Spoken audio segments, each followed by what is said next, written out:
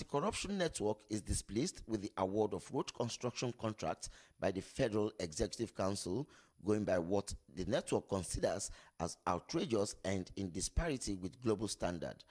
Executive Secretary, Anti-Corruption Network, Senator Dino Melaye, mentioned to newsmen in Abuja that according to the benchmark of the World Bank, the cost of constructing kilometer roads is 238 million naira. Federal Executive Council approved reconstruction of Abuja, Kaduna, Zaria, Kano Road at the cost of 797 billion naira. The road is said to be 375 kilometers in total. This is probably the most expensive road construction on earth, at the average of $6 million.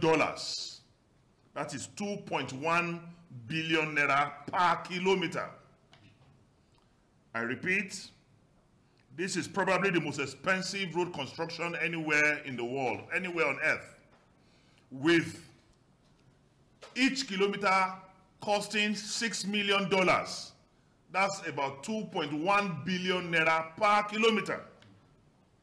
The Anti-Corruption Network has observed with dismay that the cost of the road construction in Nigeria has been consistently outrageous, which now calls for serious scrutiny. The network, through Senator Melaye, threatened to protest the action of the Buhari-led Federal Executive Council if nothing is done to reverse what is said to have become a norm for 1 kilometer road construction to cost more than 1 billion naira.